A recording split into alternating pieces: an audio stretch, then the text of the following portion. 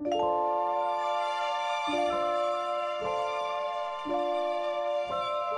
antibiotics came about, it really was seen as a set of wonder drugs, and they were.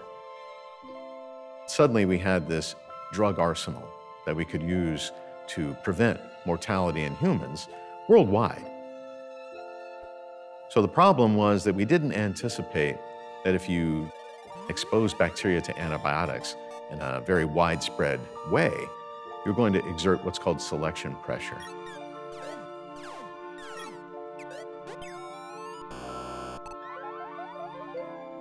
Bacteria can evolve very, very quickly. Under the right conditions, they undergo multiple generations in a single day. So bacteria are growing, and if they mutate, they can evolve to be better resistant to antibiotics that they're encountering in the environment. And this is what has led to the current antibiotic resistance crisis.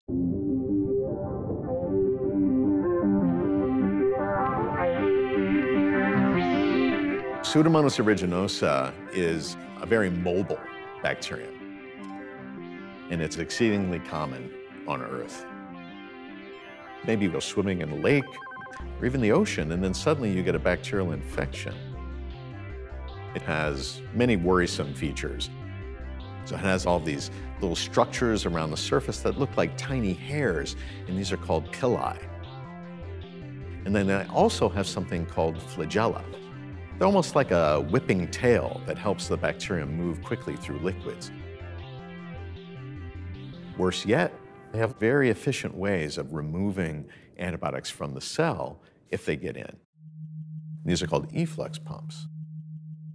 Antibiotics that make it inside of that cell.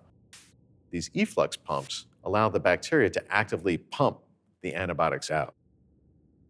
Over the course of a chronic infection with a bacterium like Pseudomonas aeruginosa, this could lead to organ failure.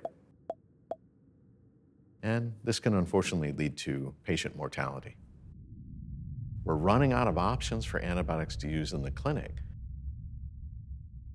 I really got interested in the old idea of phage therapy. So a phage is literally a virus of bacteria. Phages have been known for a long period of time.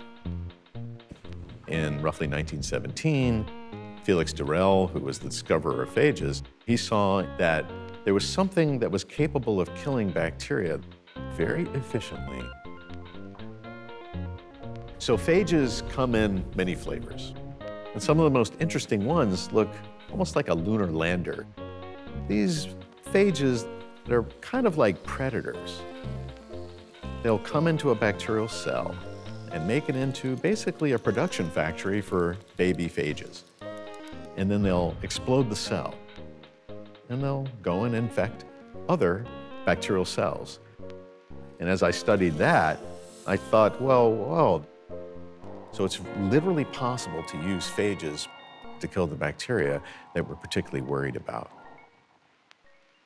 So modern-day phage therapy really rests upon one thing, and that is phage discovery. That means that we often go out into the natural world to try and find the right ones. So one of our favorite phages that we discovered early on when we did phage therapy, we abbreviated it as OMK01, and that stood for outer membrane knockout 1. It was the first phage that we discovered that was specific to Pseudomonas aeruginosa. So what we did was deploy this phage that's going to attach to these efflux pumps, get into the bacterial cells, and kill them, because that's what phages do. In order to overcome that problem, we were predicting that the bacteria should evolve, and they should evolve in a particular, predictable way. They should change so that that protein that the phages are binding to is no longer present. And if that happened, they would remove the efflux pumps in order to solve the phage problem. So they may gain phage resistance and therefore withstand the therapy that we were deploying, but they would be suddenly vulnerable to antibiotics again because those antibiotics could not be pushed out of the cell any longer. That's the double-edged sword.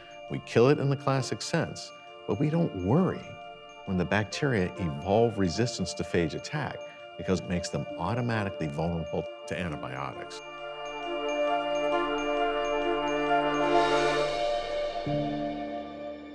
What does that give us in the end? Antibiotics are wonderful, but they are chemical entities. They don't change through evolution, and instead, phages have the power to do so. So this is what we're hoping to really tap into.